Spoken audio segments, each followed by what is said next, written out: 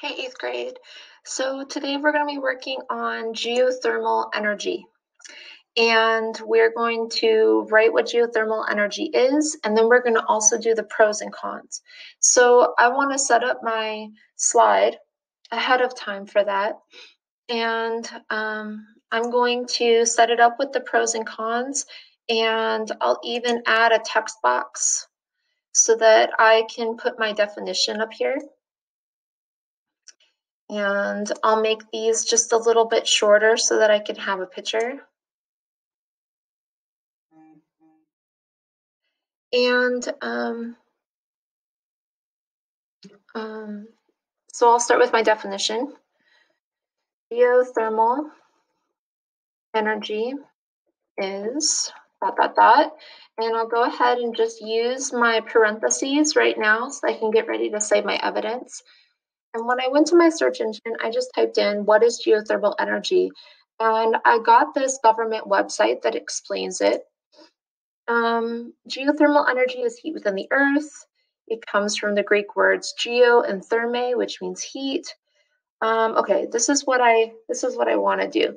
So geothermal energy is a renewable energy source because heat is continually produced inside the earth. People use geothermal energy for bathing, to heat buildings, and to generate electricity. Perfect. I'm going to copy that down. I'm going to go ahead and use quotation marks. And I already have the words geothermal energy is, so I'm going to delete this part and put 3 continuation dots instead. And let me move my picture down here, and I'll move my text box a little bit bigger. And then now I can start working on some pros. So let me move my text boxes so that I have a little bit more room. And so pros. And I'll go ahead and put my parentheses there as well. I need to go to a different website for my pros and cons.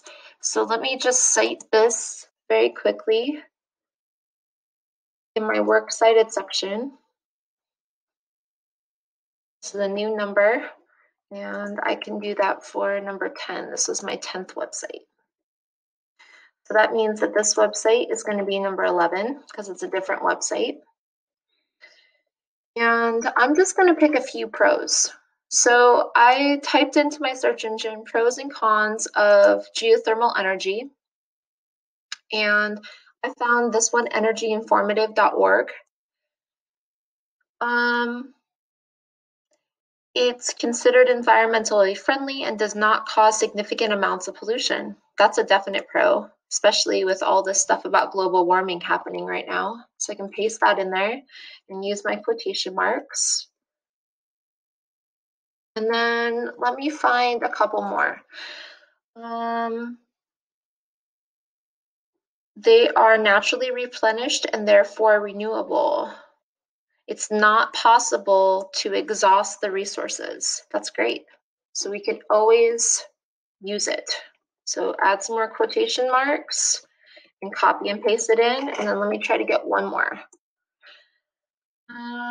Great for heating and cooling. Small households can benefit. So those are some great pros. Put some quotation marks, copy and paste, and add that in there. Now let's take a look at some cons. And I can find cons in the same place. So I'm going to keep citing website number 11. So on the same page, if I scroll down a little bit, it has some cons for using. So there are minor environmental issues concerning geothermal power. It's important to recognize. And I'll add my quotation marks here.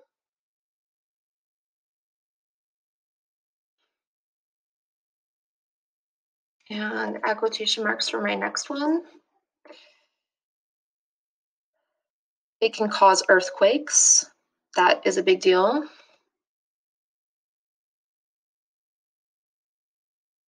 Okay.